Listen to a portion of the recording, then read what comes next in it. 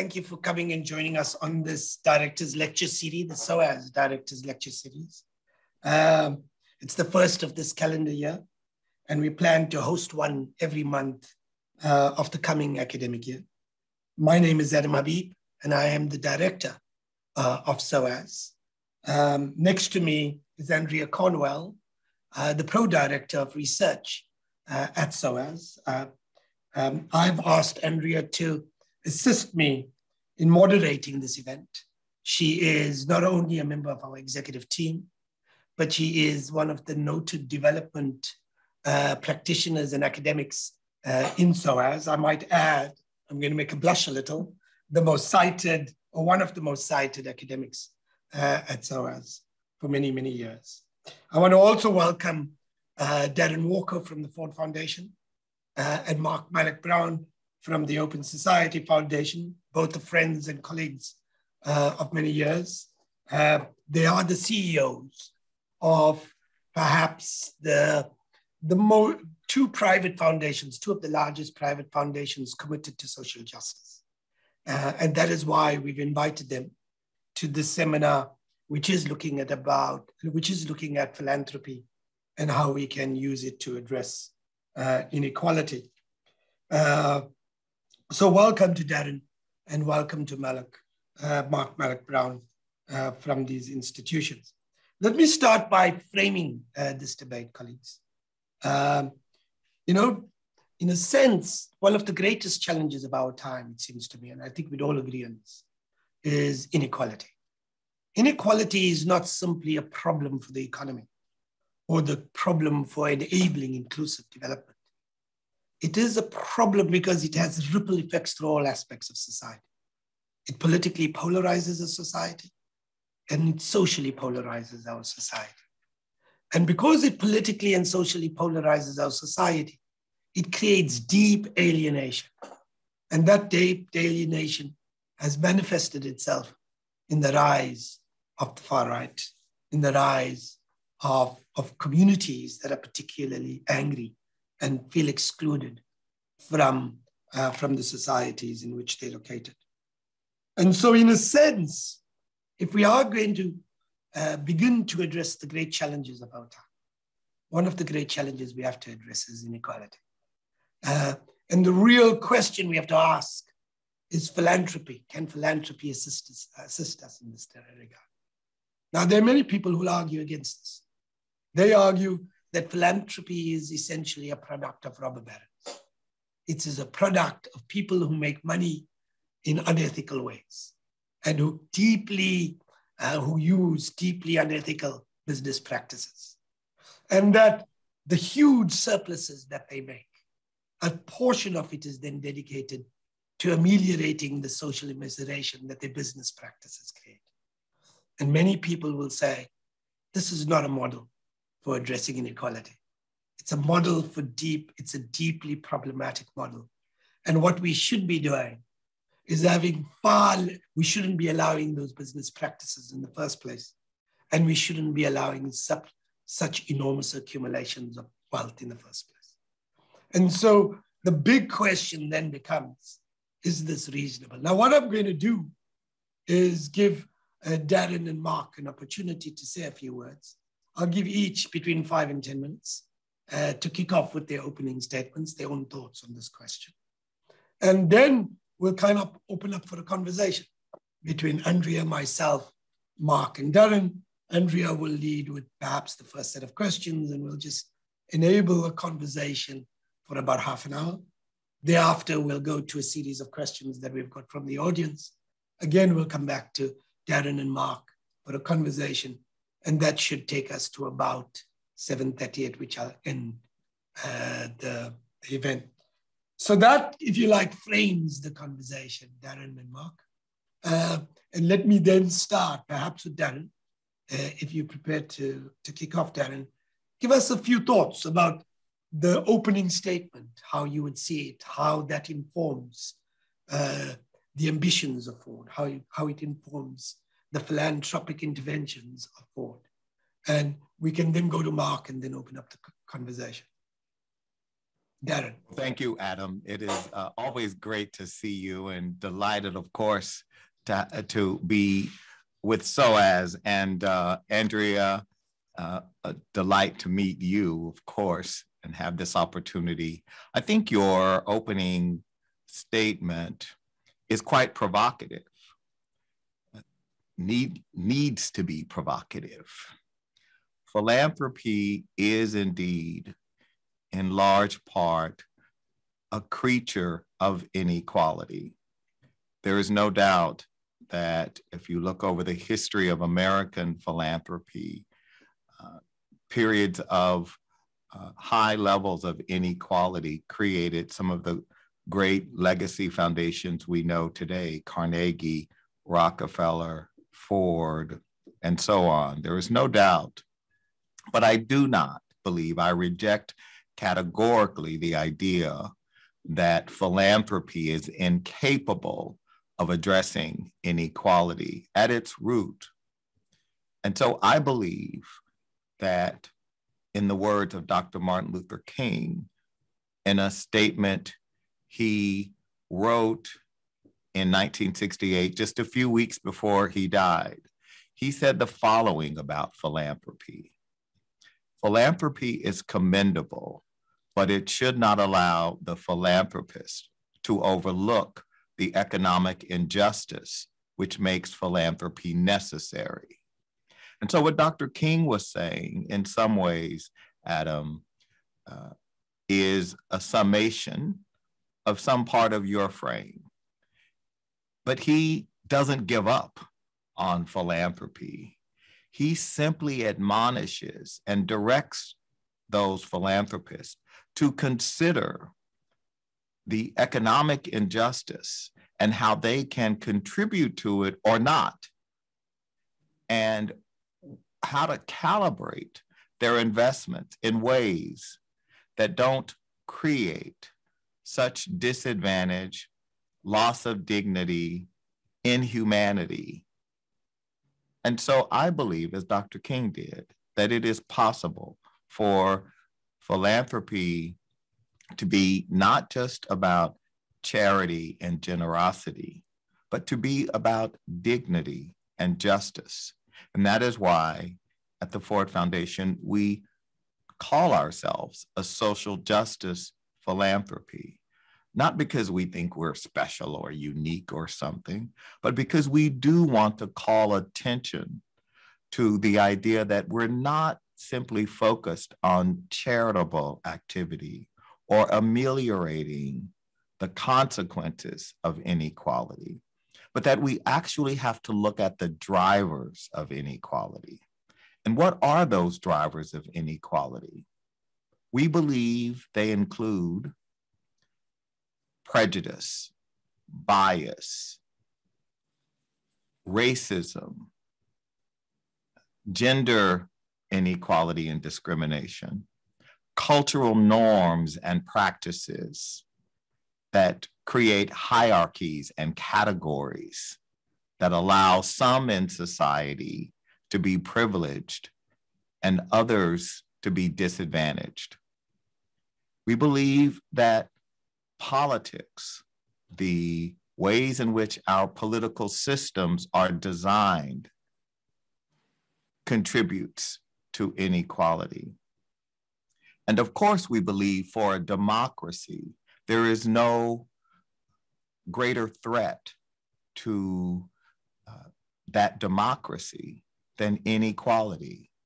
Because at the very highest aspiration of democracy, there must be hope in a society. Inequality asphyxiates hope. Hope is the oxygen of democracy.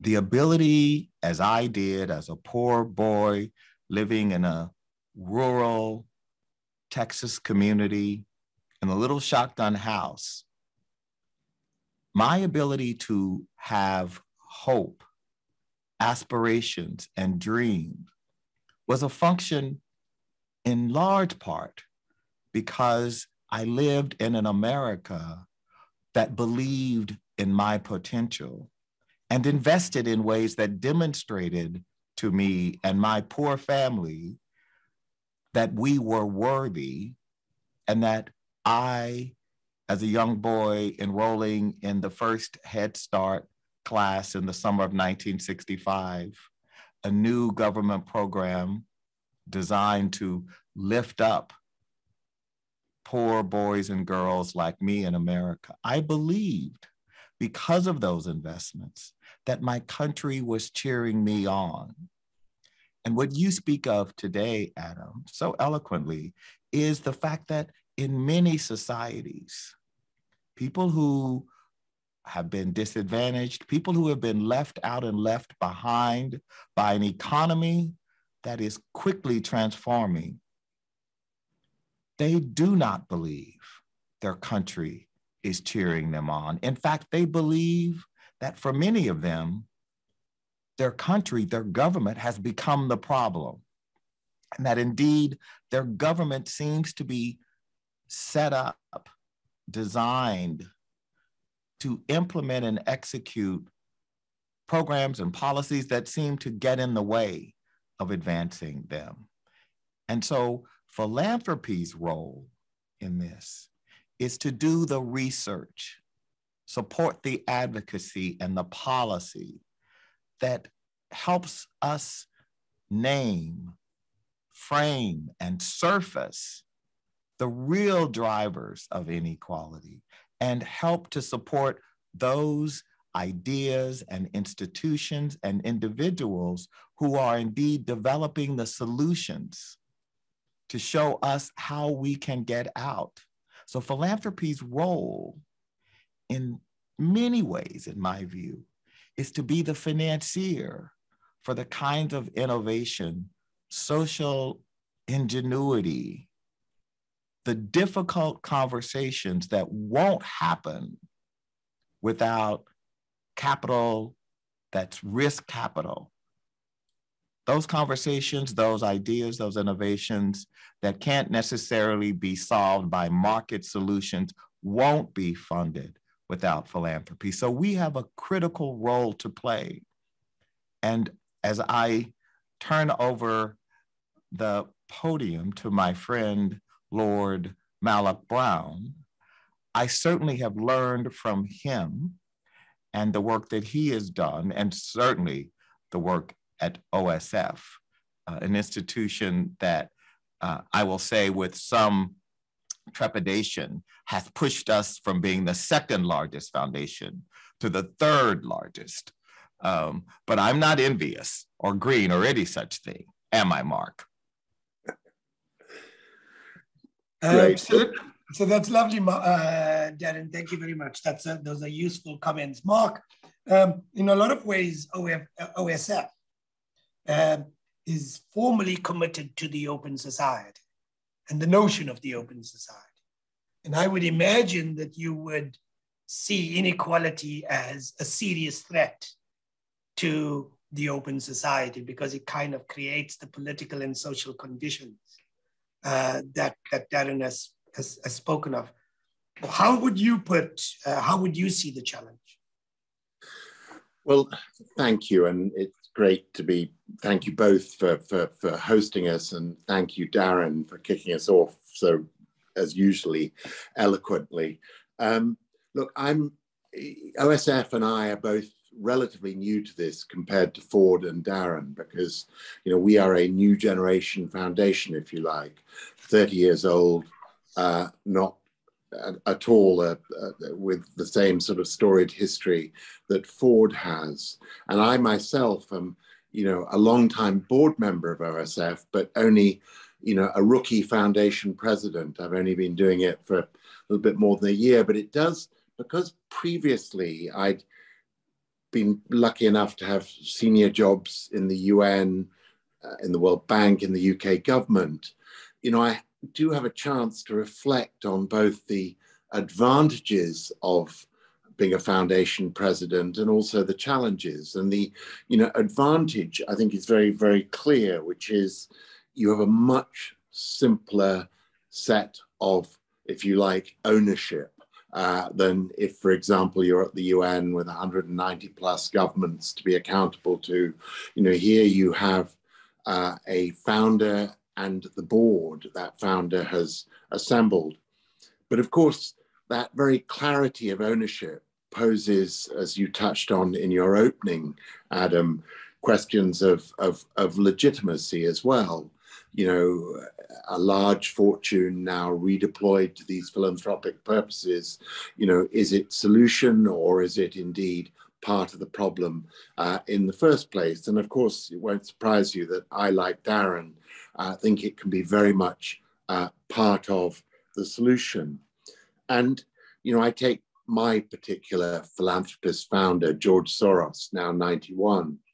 And I'd say two things about him, but, every foundation founder has, in a way, their own history, their own motives that have driven them to philanthropy at this scale. But in George's case, fleeing twice from Nazism, from communism, a Jew persecuted in Central Europe who made his way to London and to a first university education in London at the LSE before going on to America and making a vast fortune in the financial markets. But for him, by the midpoint in his career, he was keen to be giving it back. He was a creature of violent social change. He wanted to, in a sense, invest in, a much more positive social change, an opportunity for others to journey as he had through the most extraordinary life, really. And, so his foundation very much reflected his personal history, but not just in its purposes, which are very much around issues of social inequality as being critical to an open society, but also in its philosophical tenet. This premise of open society assumed that nobody has a monopoly on the truth or wisdom, that debate, the clash of ideas is, where the closest to truth comes from, but that it is always challenged and advanced by that continuing debate. And so for us as OSF, there is a sort of, if you like, built-in reflex against, just being any kind of agent of one man's agenda or of one class or elite's agenda. We are absolutely dedicated to the principle of the fallibility of human judgment and knowledge, and the fact that the way you address fallibility is to allow the clash of ideas and debate. And it's why, for example, we invest so heavily in the university space, because we think universities are so key to the sort of human capital of societies. But, I think behind that too, though, lies, and to come in directly on the inequality point, a recognition that, if our foundation was very much in the years of the fight against apartheid in South Africa and against communism in Central Europe, and in both cases we wanted to stimulate both change and debate around that change. We saw so clearly that inequality had contributed to it. And if we take a lesson from the 30 years since, it's how the failure to address inequality by successor regimes and governments in those countries, even if they are more democratic and more open and more devoted to the rights of their citizens, they remain fundamentally at jeopardy because they've not been able to address this issue of a more inclusive model of growth, a more inclusive vision of rights. So for us, these are very much front of mind issues. And I suppose the last point to say is, I think every day that I and my colleagues go to work, and every day George Soros now, as I say, at 91, thinks about us, and his son Alex, our deputy chairman, thinks about what we are doing. We realize that the continued claim we can make to legitimacy comes from having impact around these issues, in constantly finding groups who are left behind by government. And I would cite, for example, the work we do with the Roma in Europe as a clear expression of that work we've been doing for 25 years, or groups for whose needs need to be brought to the attention of government because they've been overlooked. So that foundation as moral voice, as challenger to governments, to have a more inclusive vision of growth, to respect the rights of all. We see that as our claim to legitimacy, that we are, if you like, as single-minded in our pursuit of social justice as we can be. And if we fall away from that gold standard, then I think we rightly allow our critics to raise the question, what are you about? What is your motives? What are your purposes? Is there a hidden agenda? We need to put our campaign for social justice, we need to wear it on our sleeve. We need to be clear about it every day. Thank you. So we're going to bring in, we've had some really interesting questions sent to us. So we're going to bring in some of those questions and the questions that we ask as we go forward. So one of the questions was very similar to one which I thought would be really interesting to put to you. So I'm going to adapt it a bit. So the question is, an inherent risk in private philanthropy is that it exonerates government from its duty to ensure socioeconomic rights and justice. So it potentially undermines the accountability of governments to their citizens. Both of you have spoken about that relationship between representation to government and the kind of advocacy that you enable. And I think it's an interesting question to ask you, how do foundations like the OSF and Forward guard against the risk of playing a palliative role in an unjust system rather than a transformative one? And the kind of things that you are doing in order to be able to try and address, as Darren said, those sort of deep levers of change without undermining the accountability of governments to their citizens. Darren? Well, I think we both, OSF and Forward, support institutions and people who are committed to holding government to account. Some of these organizations are deeply committed to addressing issues of impunity, of corruption, of kleptocracy. This is why Forward and OSF are often in trouble, if you will, because indeed we are deemed by some governments as problematic. We have certainly, both institutions, been sanctioned by various governments over the years because of our support of these institutions. I think the challenge is we could do more, but I think the challenge is for philanthropy to do more in this regard.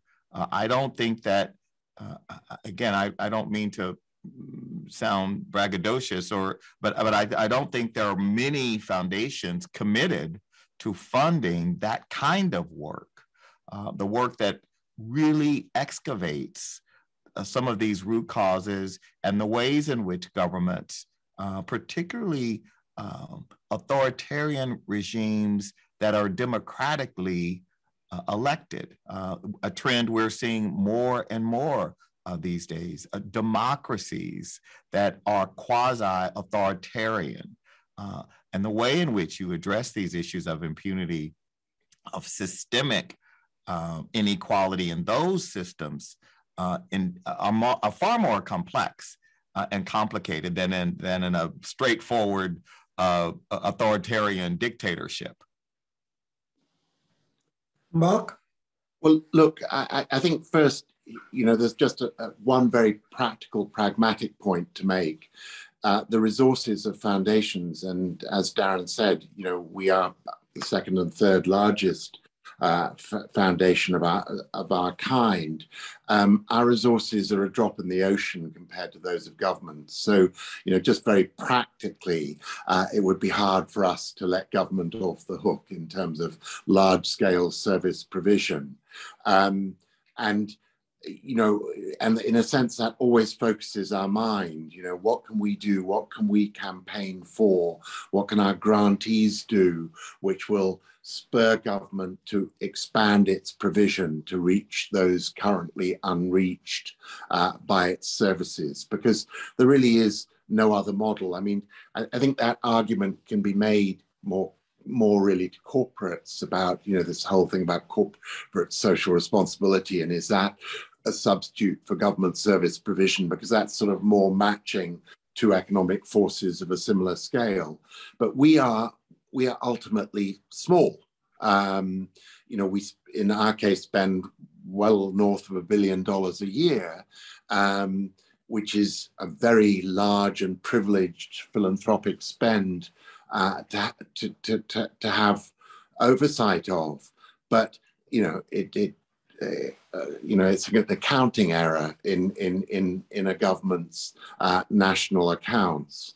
So, you know, as I say, the challenge, therefore, is, you know, not how to, if you send to exonerate government from its responsibilities, it's how to use our grant making to, in a sense, spur government to accept its responsibilities. And there, Darren's point about the sort of pretty radical grant making that both our organizations do, and where I think, you know, I often look over my shoulder to make sure Ford's right there at our side, and I like to think Darren occasionally looks over his shoulder to make sure OSF is there, because we do think of ourselves as the two most courageous donors around these kinds of agendas of inclusion, anti-corruption, the issues that Darren mentioned. So, okay, forgive me, I'm going to push the boundaries a little, Darren and Mark. So I think you're both absolutely right. I mean, it seems to me that the dilemma of development anywhere in the world is, how do you empower the disempowered? Because if the disempowered had power, political and economic elites would become responsive to them. They would begin to respond to their needs, respond to their demands, etc. And so actually development is less about policy, although that's important. It's less about systems, although that is important. But it's about figuring out how you can get poor people or marginalized communities power, because if they have leverage, then powerful elites in the state or in the economy become responsive to them. And so that poses a really interesting dilemma for social justice philanthropists, because what you've got to do is invest in a way that enables the empowerment of the disempowered. And so, in a sense, it seems to me, it's less about the kinds of policy work that you sponsor from people like my organization.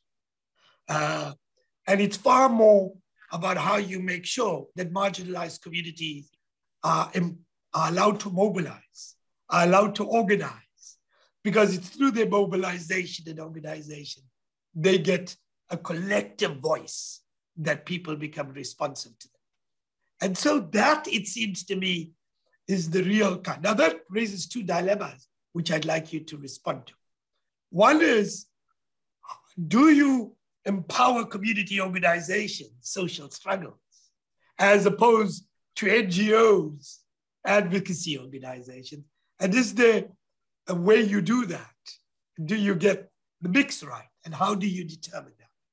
The second is what you touched on, Darren. And that is, I'm sure when you start doing this, you get political and economic elites unhappy. And they then begin to take action against it. We've seen in the case of OSF, the action in Hungary at various points in the early 80s, I recall, in the early 2000s, the Bush regime in the United States imposed quite significant constraints on how much private foundations should spend and what they spend on. It seems to me, how do you manage? So the second question is, how do you manage the political and economic elites acting against you?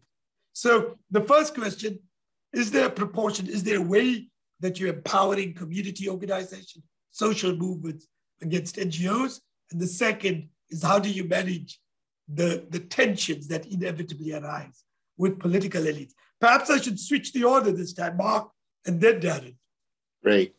I've always been hoping that'd be one moment I could go ahead of Darren. He's very hard to follow. He's always answered it all. So, let me just say that, you know, Darren described Ford as a sort of social justice foundation. You know, we deliberately go perhaps half a step further. And, you know, it's quite a complex issue, but we call ourselves a political philanthropy. You know, it's complex in terms of, you know, status you register for and exactly how your funds are structured in the US.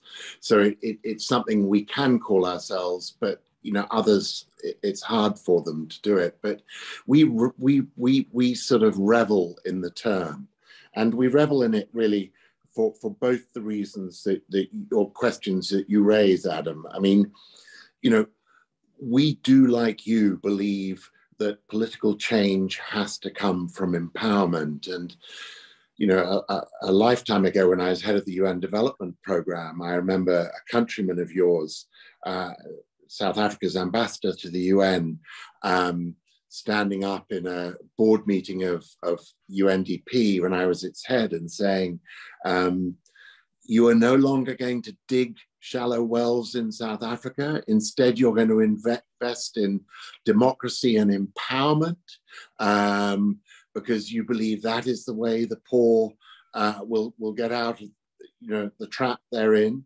And, you know, I answered affirmatively to his surprise, because UN development had been a very tame affair where you did latrines and wells and maybe classrooms. And, you know, I tried to, in a much more limited way than is possible at OSF, you know, put UNDP onto a political purpose by making it about democracy and expansion of democracy. And, you know, I don't think even then, and I certainly don't now, think that just extending the vote alone breaks through. I think, you know, we're seeing just how challenged the democratic model is in many parts of the world, including the US at the moment.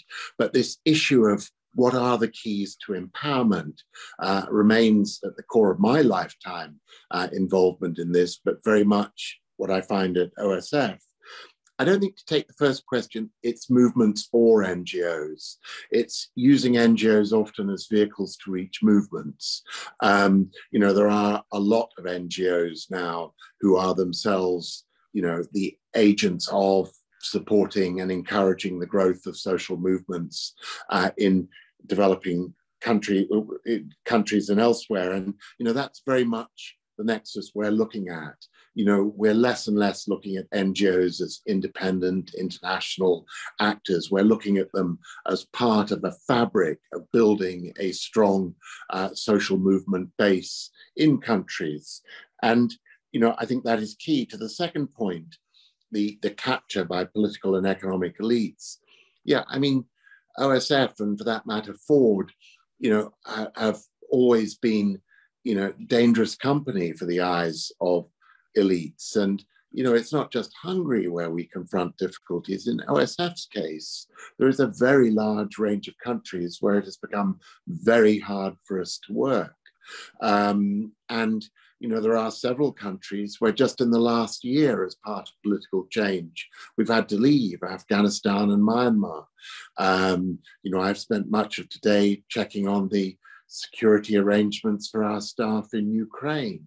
And so, you know, there is no doubt that, I hope we're towards the end of it, but there has been a tide in recent years that goes much wider than ourselves, but which has been, you know, intolerant of challenges to establish power. And, you know, I think we, at the one level where it is a bit of a badge of honor that, you know, autocrats go after us so often and blame us for color revolutions, Mr. Putin's favorite claim against us. But on the other hand, it forces us to reflect a bit about, are we getting something wrong? That this rise of authoritarianism, you know, has marched as far as it has in the last decade or so. You know, this is not just a much less hospitable world for OSF than the world of 15 years ago. It's a much less hospitable world for those whose corner we're seeking to fight. And so, you know, I think we face some fundamental questions about strategy and effectiveness in today's world. Darren? Well, I think when you have a clear point of view, your theory of change, if you will, you understand that these situations of NGOs and movements are not either or. They are both needed, grassroots and grass tops. You have to have strategy for both. And this issue of empowerment is important because we have to talk about a driver of inequality is the lack of willingness to share power. We have to talk about power. And I was with a group of philanthropists who one of them said, well, we are in the business of giving voice to the voiceless. And I've heard that often. And I challenged the philanthropist, actually, poor and marginalized people, their communities, they have voices. We have simply not been willing to hear them, to listen to them. We have privileged the credentialed from places like New York and Washington and Geneva and London, their perspectives over those who are most proximate in community. And so it's why we at Ford, and I know the same can be said for OSF, spend so much of our resources, our grant-making dollars, on community-based organizations, on grassroots organizations, on institutions, organizations led by people of color, led by formerly incarcerated people in your justice program, not to in any way diminish the critical importance of credentialed knowledge. It is just simply to say that it is out of balance and that we need to reconsider that calibration. I also am, as Mark described, at Ford, we have a long history of being both an elite institution ourselves and challenging the elite. I have in my office a placard from New Orleans in 1961. Across the country, there were full-page advertisements taken out in Southern newspapers, and the headline said, "Attention, white citizens, boycott the Ford Motor Company because the profits from this company are going to a New York foundation seeking to force white Southerners to integrate with Negroes and force us to change our way of life." And so for decades, we have been on the receiving end of vitriol and anger and penalties, because indeed we have, as an elite institution, stood for something. But that doesn't mean that we rest on our laurels or that we think of ourselves as so incredibly special. In fact, I believe there is more of a necessity of challenging some of those very systems that have made us an elite institution, beginning with our wealth. And it's why we focus today on looking at the issues of economics, economic injustice, and even engaging on the issue of the intersection of capitalism and democracy. We cannot address the issue of inequality through social policy alone. We have to really look at the economic systems and structures that reproduce generation after generation, advantage, compounded advantage for some, and compounded disadvantage for others. At a macro level, you can look at the United States going back to slavery, and generation after generation, look at the way our economic system was designed, and that economic system and the systems of democracy, which often conspired to render descendants of slaves always disadvantaged. And that history remains with us today. Going back to the original promise of 40 acres and a mule, which no freed slave ever received, all the way through the redlining of Black neighborhoods in America in the 1950s and 60s, so that capital would be prevented from going into those communities. Private capital, investment capital that went into creating wealth for white Americans were choked off from Black communities literally miles away. So we have to look at the systems of our economy if we are to really get at the root causes. And that makes us all nervous, makes us all vulnerable, it makes us all, certainly we capitalists, it makes us all, as it should make us really consider whether fairness, justice, equality are values we believe in or practice. So I want to bring us back to some of the points that both of you have raised about the power of movements and movement building, and the grassroots, grass tops empowerment, and thinking about the innovations that you've brought to grant-making practices, but also some of the hazards of grant-making practices that do something that's been critically referred to as the NGOization of social movements, where people are bound into limited timeframes, a lot of reporting, and so on. And also where decisions are made not necessarily by the people or aligned with the things that, that the people at the grassroots might have as their strategies.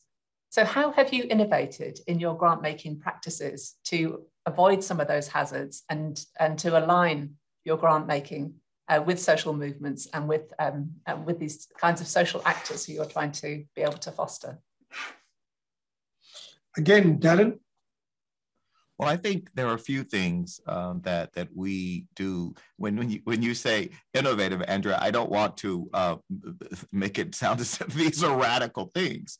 To my mind, they're commonsensical if you believe in the rhetoric that we espouse.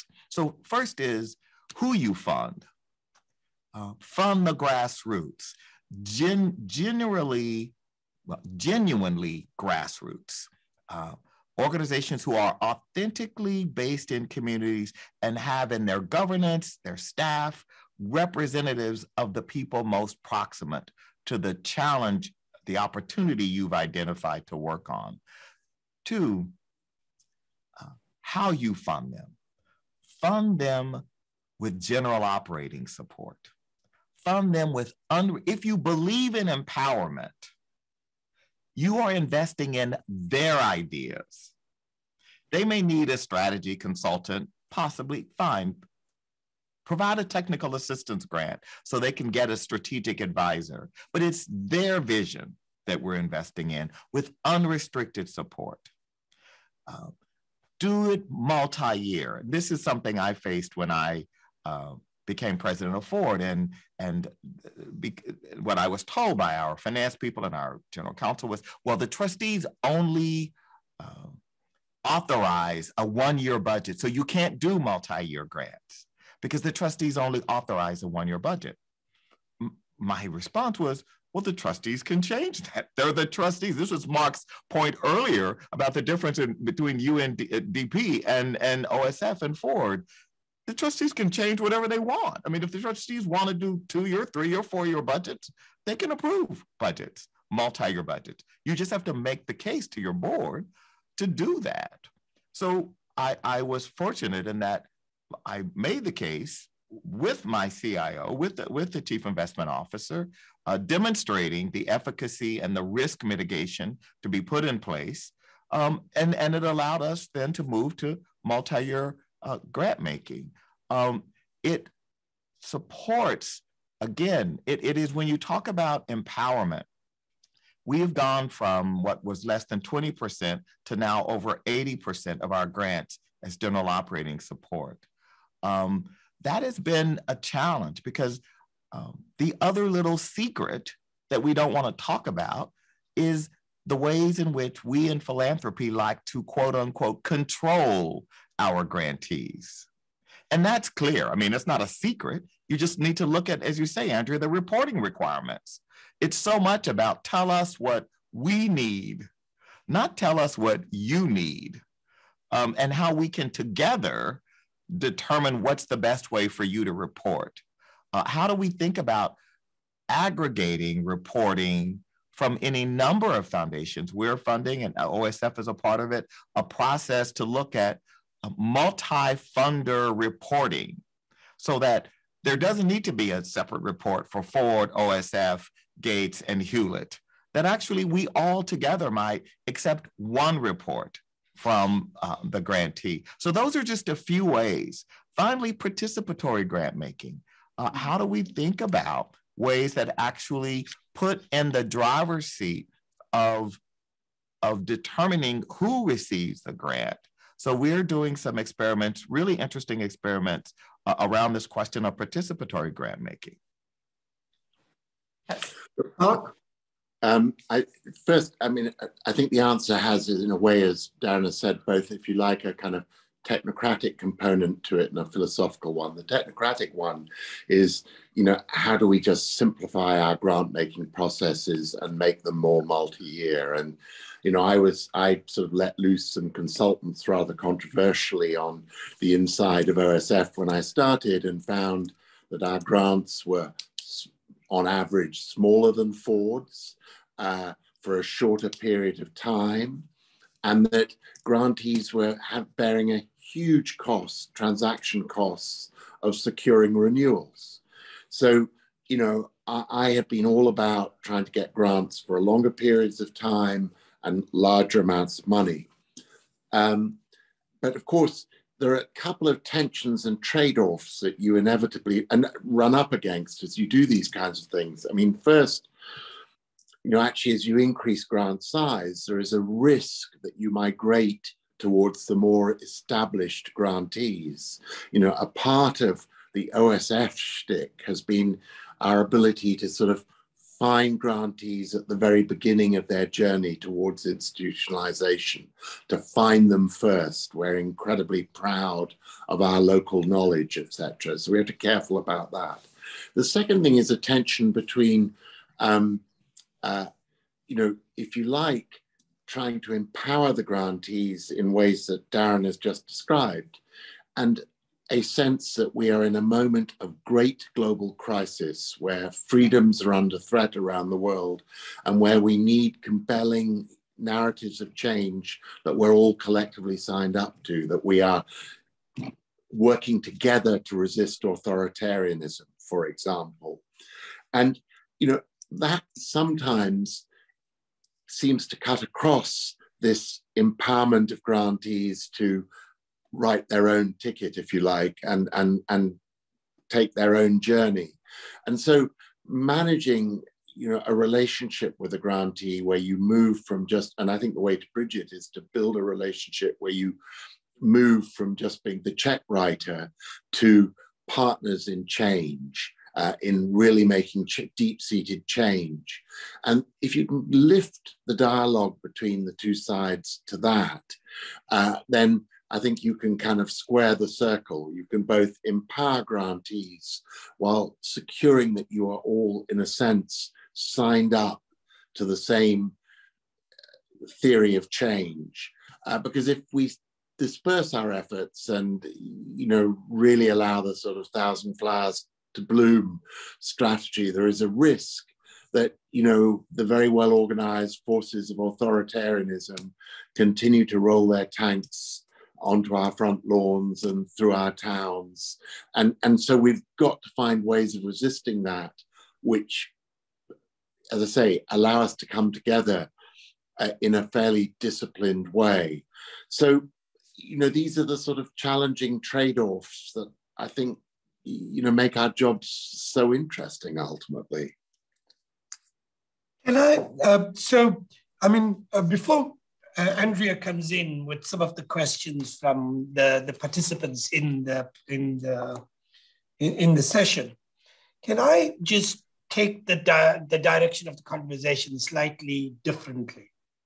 And really, and I want to do so in part because of what SOAS is. SOAS is in many ways an institution in the North, but it's meant to partner institutions in the South. It seems to me that when we talk about inequality, inequality has multiple dimensions. It's inequality at the very local level, in the municipal level. You'll have inequality at the level of the nation. You have inequality at the level of the globe. And in a sense, the question I wanted to ask is whether both organizations are sufficiently aware of this and does this inform their practice. I recall, and my board of trustees will not be pleased by my saying this, but you know, I recall when I was in South Africa at the University of Witwatersrand, one of the things that would annoy me is foundations would give money to northern institutions to then pass on the money to southern institutions. So in a very way, you were consolidating the very inequality in the global academy that you were meant to be addressing, and you said you were addressing. And so the question I'm posing to both Ford and OSF is, are you aware of this? Does this inform the way you practice the distribution of resources across the North-South divide? And are you thinking through the support of institutions in the South? And if you are, how do you deal with the multiple other myriad of challenges which comes with systems, accountability, the kinds of whether they are appropriate systems to manage the accountability of those resources? Should we switch again, Mark? Kick off with you. Sure. Well, look, it's a nice one, Adam, because, you know, obviously OSF has always focused hugely on a local presence and local knowledge. I mean, you know, we are unique actually in the foundation world of having close to 50 offices around the world, even if we've lost a couple in recent years. And we've done that because George Soros felt both that local presence was important, that local boards of you know, advisors in countries and in sub-regions was important, all as the way we had that sort of local, if you like, finger on the pulse, that real understanding of local context.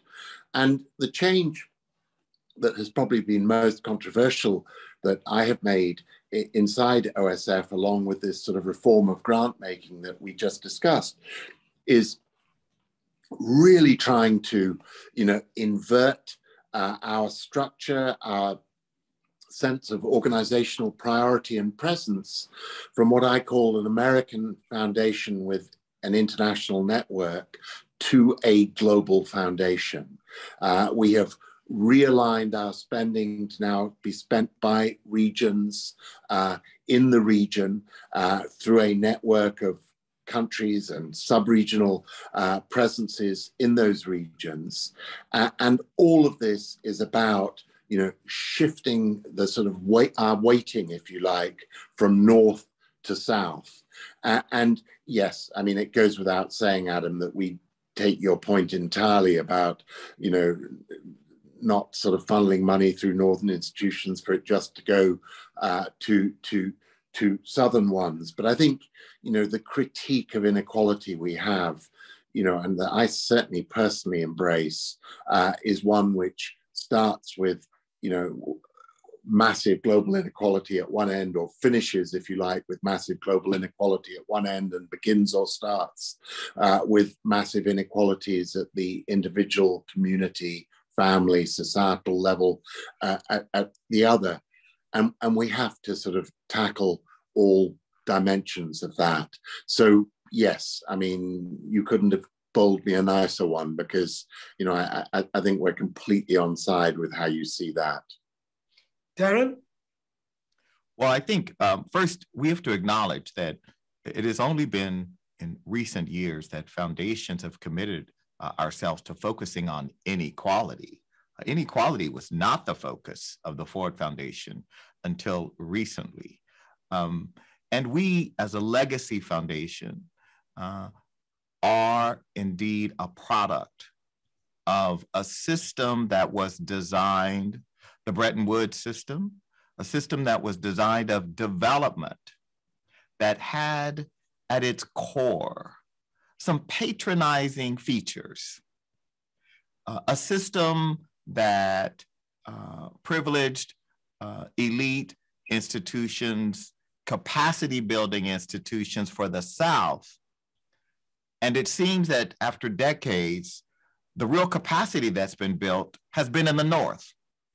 And so we have all of these amazingly dazzling, endowed institutions in the North who were supposed to have executed transfers of capacity to the South. And we've not seen that. And so absolutely, there is no doubt that this is a product, but it's a problem of something that is endemic to a system that itself needs to be reconsidered and reimagined. And that is indeed our system of international finance and development, which is rooted in some of these ideas that my own institution has propagated. So when I look at our own practices, I have to ask ourselves, how is it that we, for decades, you could not be a grant maker in our Brazilian office and be Brazilian?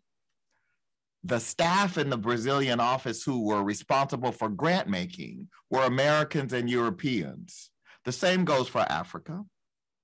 And even if I double click and say, and why is it that when we did hire Brazilians as grant makers, they were always European Brazilians? They were never Afro descendant Brazilians or indigenous people.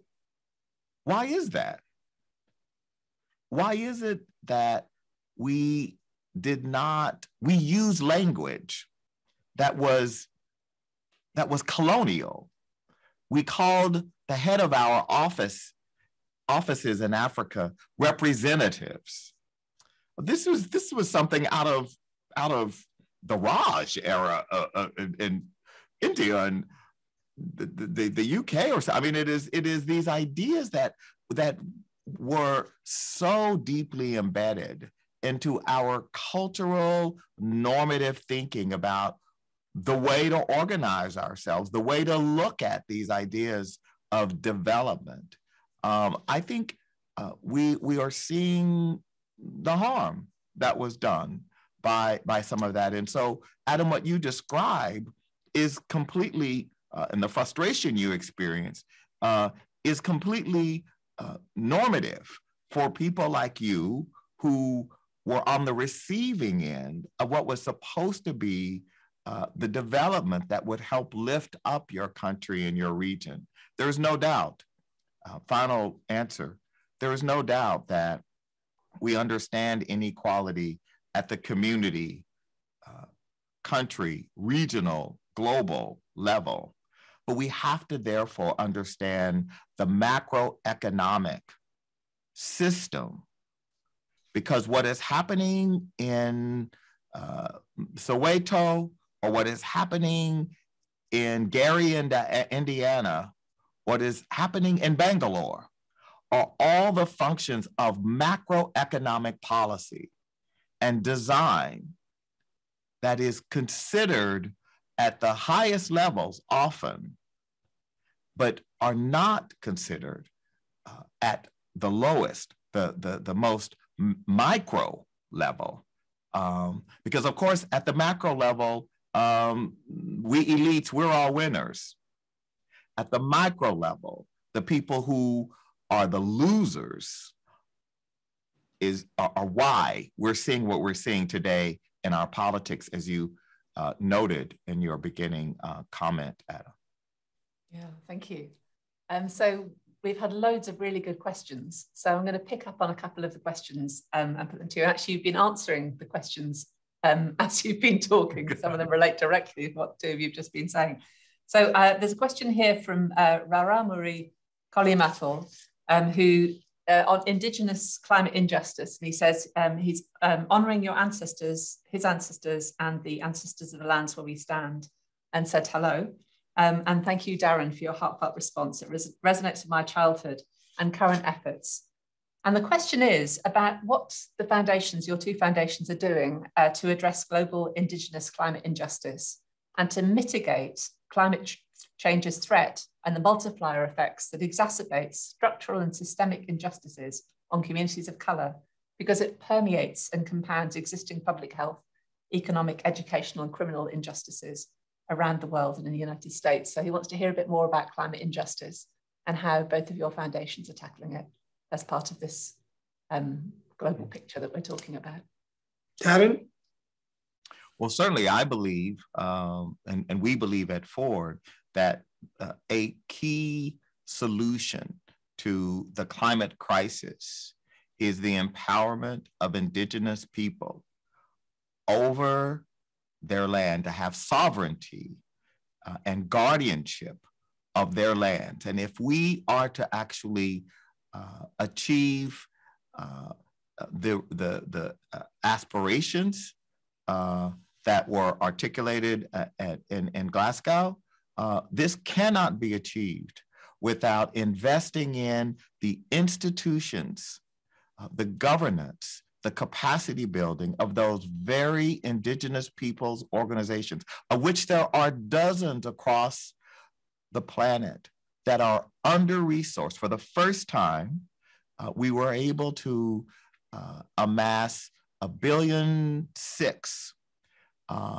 directed towards the issue of guardianship of Indigenous people's lands. But what we are focused on at Ford is ensuring that a disproportionate amount of that money go directly to those organizations and their communities.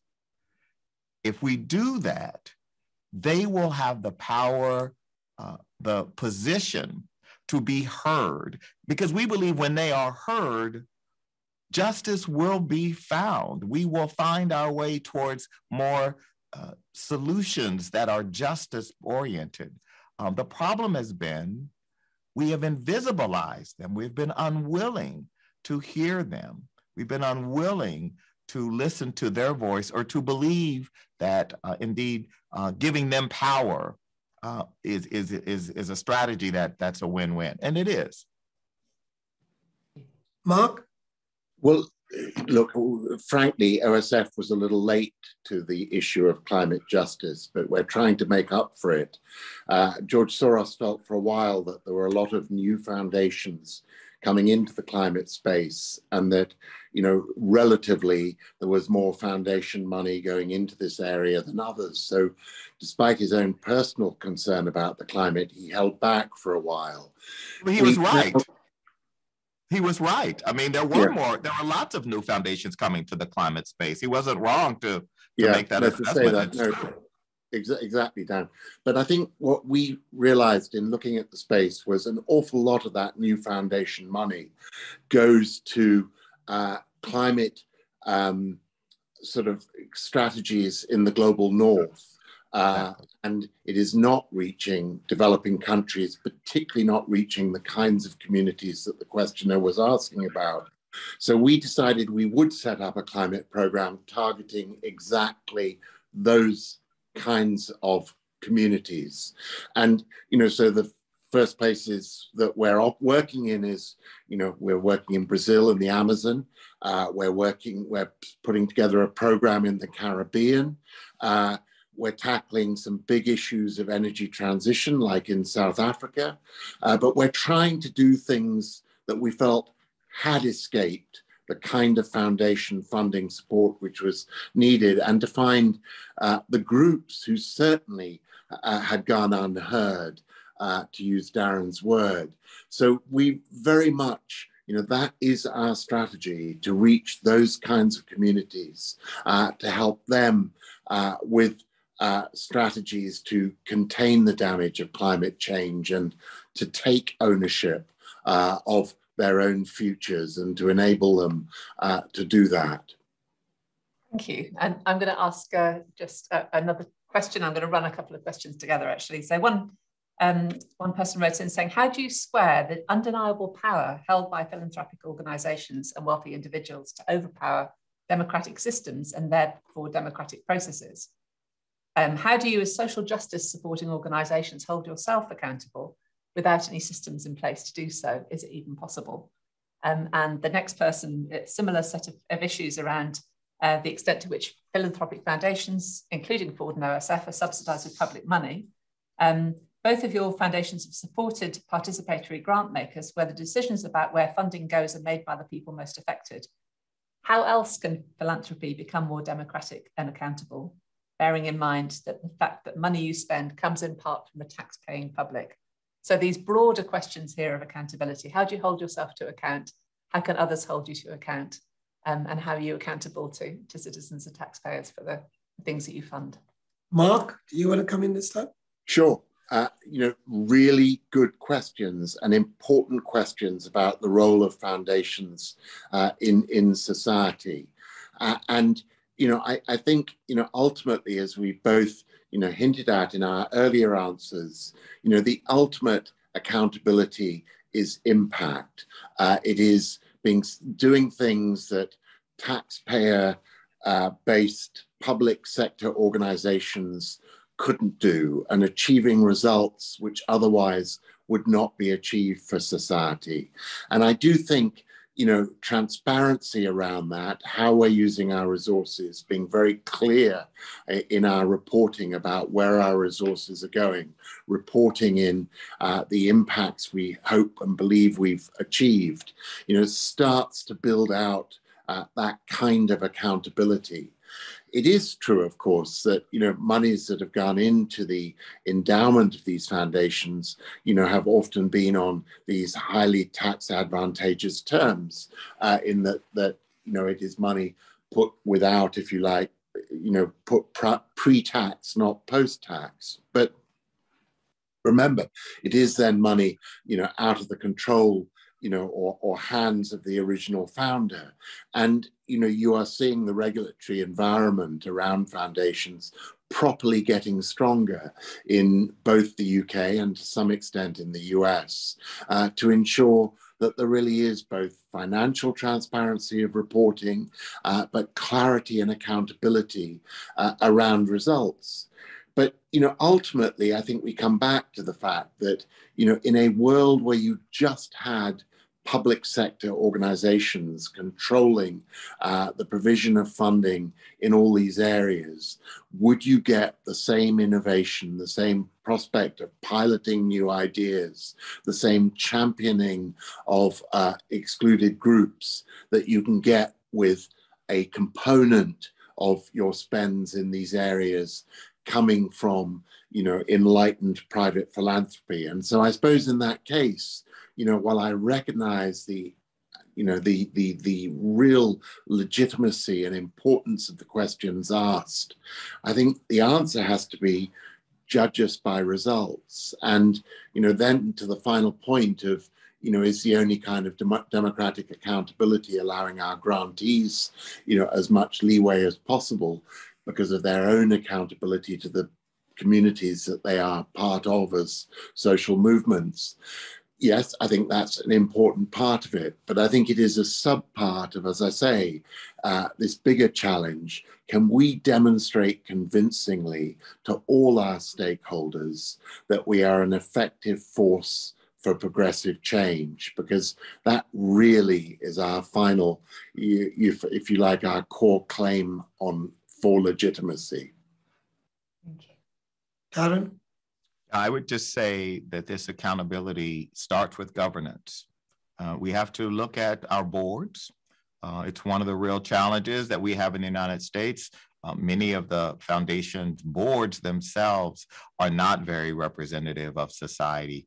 That's a problem in a democracy when transparency, accountability, representation is so critical to trust. So it is most certainly, and I think we have made some progress at Ford. We have work to do. But when you're working on issues of criminal justice reform, for example, racial discrimination, and you've got people like Brian Stevenson or Paulo Morena or Bayo Ogabende. I mean, you find that you do have authentic understanding of the real challenges. But as I say, we have work to do. There's no doubt that part of this in terms of funding is doing the kind of funding that actually could make the institution uncomfortable. We have funded just in the last 2 years projects around accountability on everything from ESG and private equity, which is a major source of income for the Ford Foundation. And we funded a report that really called into question some of the practices of private equity.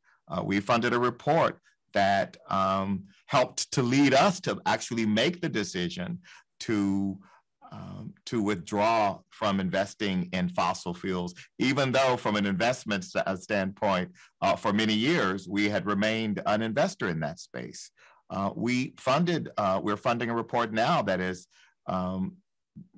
highly disfavored by much of philanthropy, that has a set of proposals about everything from payout rate to donor advised funds that the National Council on Foundations has come out in very strong opposition to. That was funded by the Ford Foundation, and it has not put us in a position of favor with some of our peers. But it was important to actually allow these who would be doing real critical analysis of our practices, of the policies that allow us to continue to have this privilege, to demand more in terms of accountability. And so I'm proud. I think we have much more to do, but I have to be clear, Andrea, we're never going to find the perfect calibration of power and engagement and empowerment and participation. These ideas are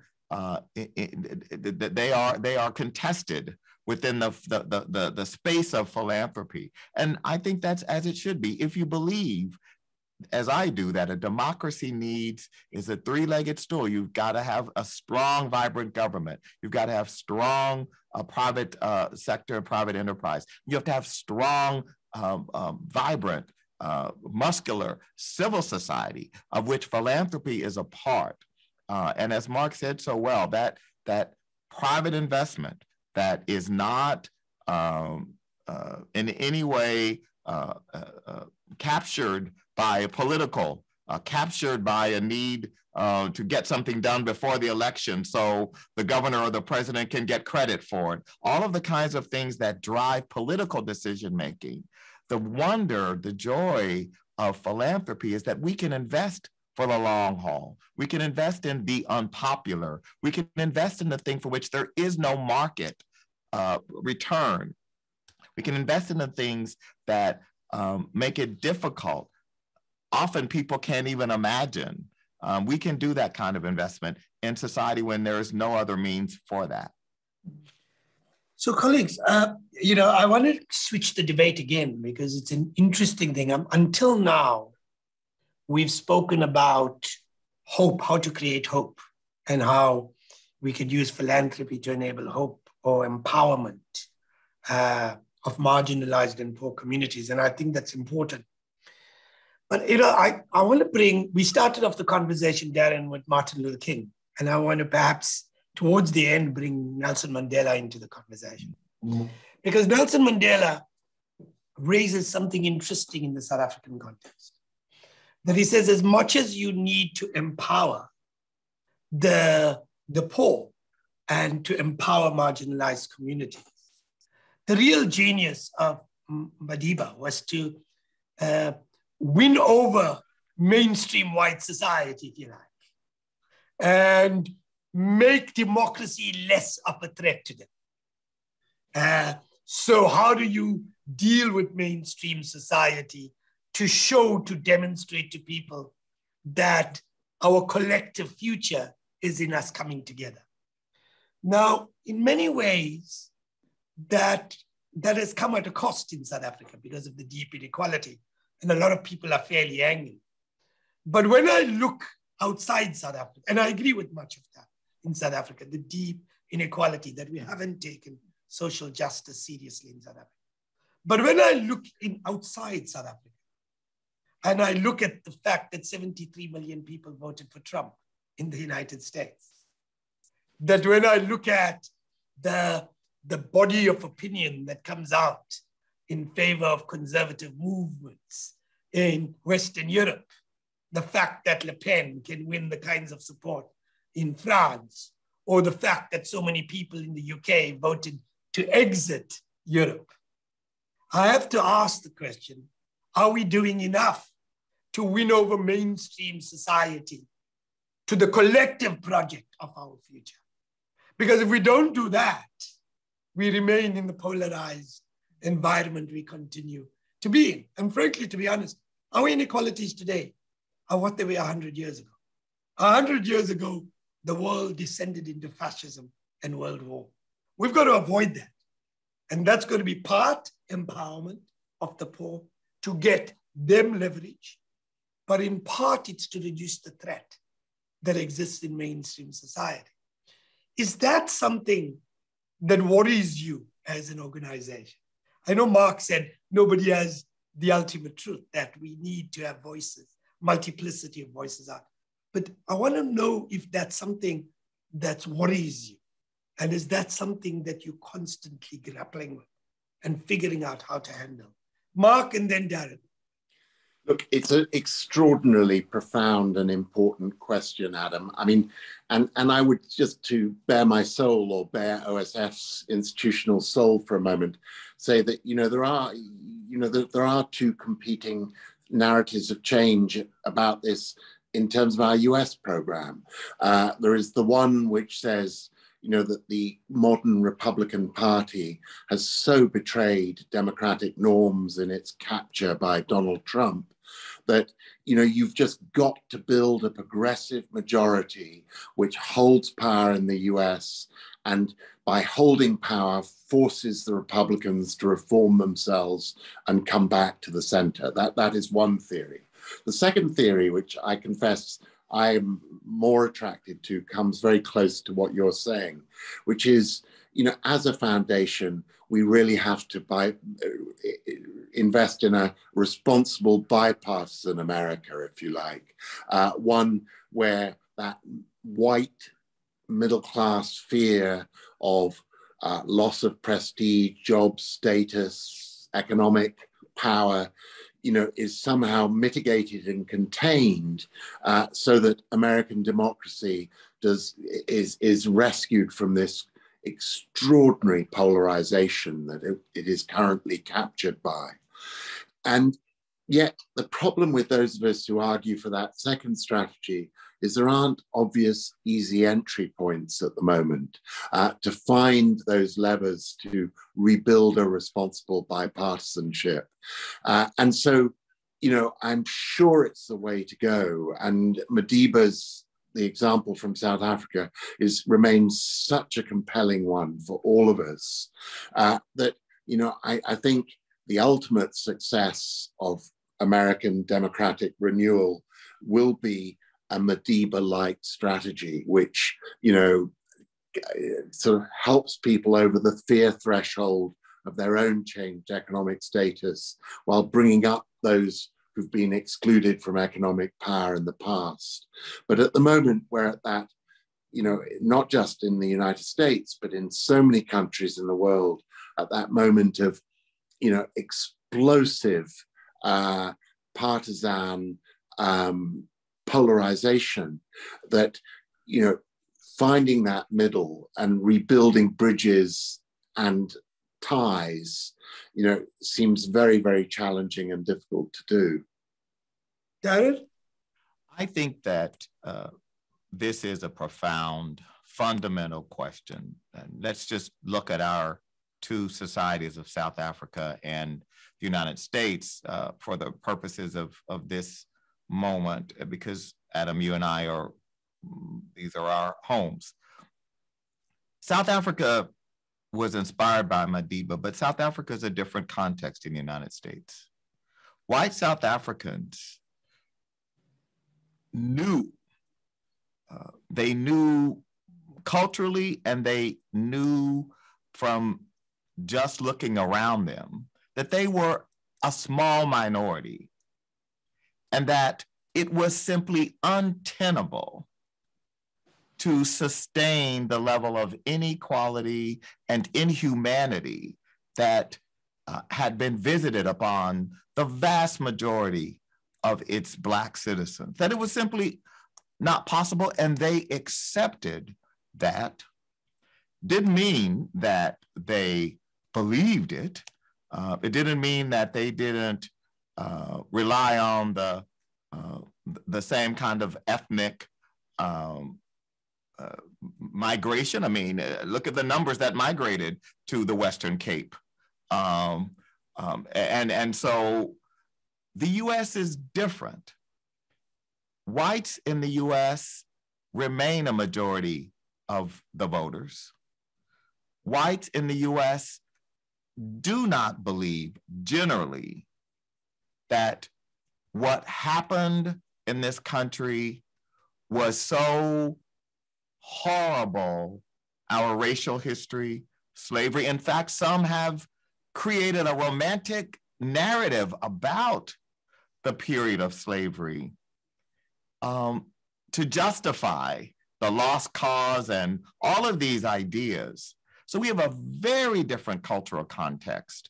There are many whites who just believe that while it was horrible, it was terrible, it was necessary to build this great country, that we have what we had, but we've overcome it. And let's not worry about what happened in the past. Let's, as we Americans who are always optimistic, let's just look forward. That is very hard to do because of inequality and the long-term impacts of inequality and the racialized dichotomy of the ways in which inequality has manifested in our society. But we do believe, I do believe, that democracy is the greatest threat to racism and white supremacy.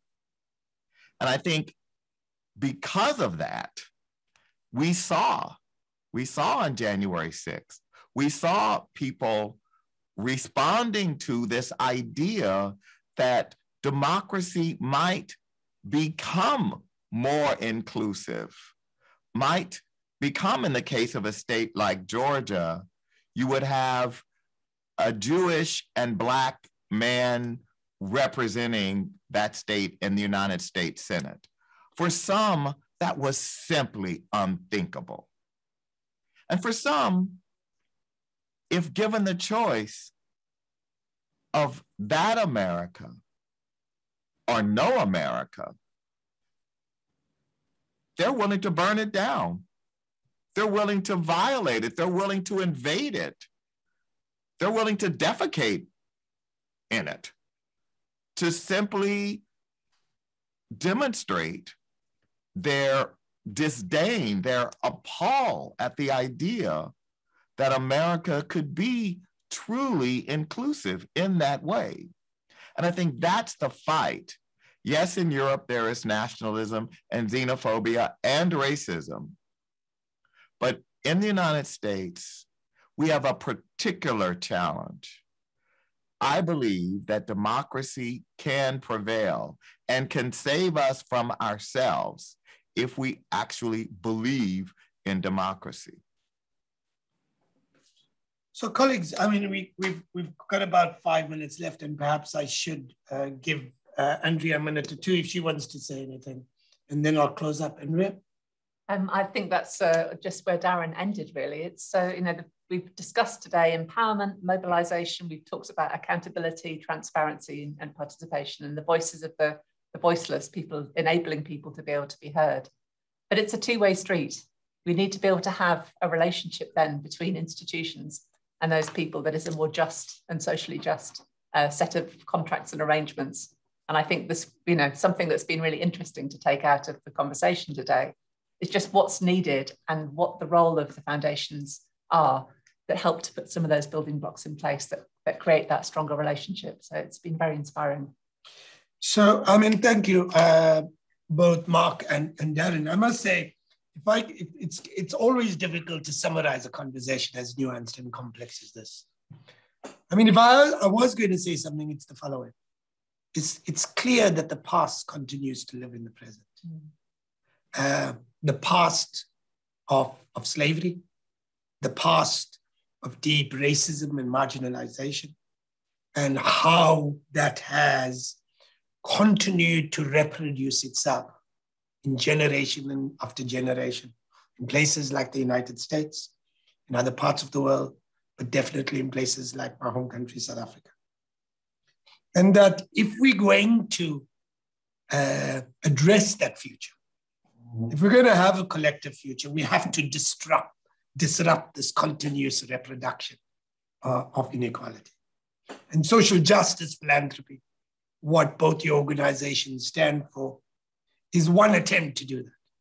But if it's going to really do that, it has to go beyond the norm of simply giving as we previously collectively gave, but giving in a way that empowers, giving in a way that disrupts, giving in a way that changes the very nature of the structural dimensions of our society, both at the municipal, at the national, and even at the global level. The challenge is a great one. 100 years ago, about this time, actually, we had come out of World War I, and we had inequalities that are equivalent to what exists today. And the failures of both our institutions, our leaders to address that resulted in war and the murder of millions. And that war, I want to make clear, was led by what was a dominant superpower at that time. It was a substantive, it was an organization of the North. It was Germany, which had perhaps the greatest of academic institutions, the greatest of economic institutions, the greatest in many ways of civic life. And they led one of the greatest challenges of the last 100 years. And so in a sense, we need to learn that lesson. We need to take social justice seriously. We need to take empowerment seriously. But most of all, we need to deal with the structural dimension of inequality. And so I want to end there because I think it's an important point where we started from, is we've got to take inequality seriously. We've got to look at your organizations. But your organizations only have the resources for a small element of it. You're truly meant to spark a change, a fundamental change in society. And so thank you for the conversation. Thank you for taking difficult questions. Thank you for the honesty of your engagements. And may we collectively, in your institution, in my institutions, in all of our institutions, collectively work to agenda of a better world and a more equitable world, a world where all of us have a collective future and all of us have a collective agenda. So thank you again, Darren. Thank you, Mark, for a wonderful conversation. Thank you. Thank you very much, Adam, Andrea. Indeed, thank you. Bye, colleagues. And thank you to everybody in the audience. Thank you very, very much.